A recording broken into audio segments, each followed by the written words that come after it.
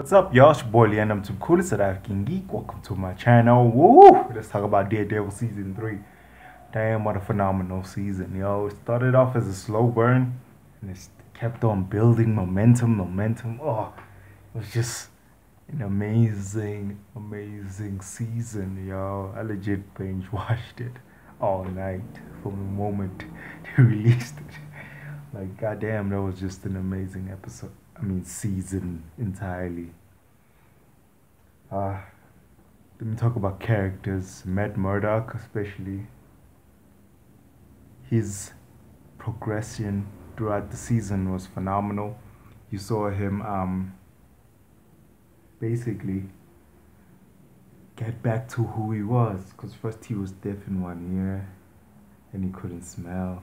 Like, that building falling on him really did some damage. I mean, like, being a vigilante is hard. You know what I'm saying? You gotta recuperate. And he thought, he'd rather die as the devil than leave as Mad Murdock. And you had his mother basically popping him up as he went. One of the classic moments was when he was boxing that dude under the church. Yo, when he started whooping that dude's ass for a little second, he was like, how does this happen? This dude's blind. I love that moment when he shocks people. Like in Defenders, he had that a lot. He started growing, you know what I'm saying? Still trying to reconnect with his old peers. He went to see Foggy Karen, but as Daredevil, not as Matt Murdock. He was talking weirdly to them, you know what I'm saying? He was trying to distance himself from his old life, because his old life brought him nothing but pain, and he wanted to focus on the joy in his life. He'll hate to admit it, but he really loves going out and protecting people. It's his calling, even though he said God didn't give him the calling anymore. Damn, he was questioning religion so much throughout the season. It was kind of phenomenal, the story. Whew. Karen, her, diving deep. They're all intertwined because of Wilson Fisk. It's like he played a chess piece that made them all do predictable stuff to him. Damn, like the way he studies people, like with Poindexter, when you saw how he goes deep, he knows what button to push to make you do what he wants you to do is impressive.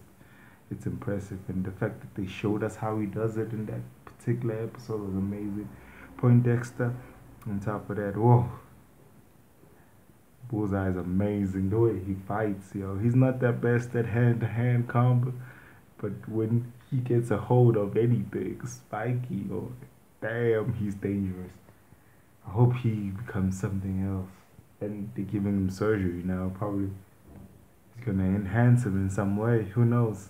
If Netflix stop doing those power moves against Disney and stop canceling these shows, we know what you're doing.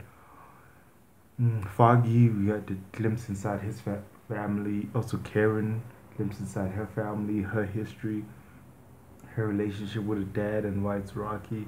Like, damn, she was self-sabotaging herself. She tends to do that a lot.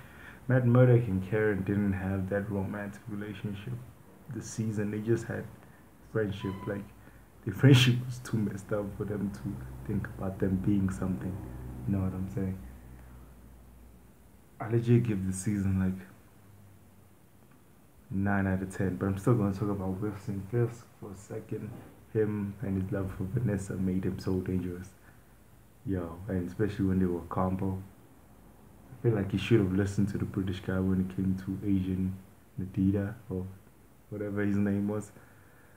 He was also an interesting character. I knew he was going to be useful for this season alone. I kind of could get that already from what I was getting from the jump, you know what I'm saying? Anyway, phenomenal season. Subscribe if you haven't subscribed. Deuce.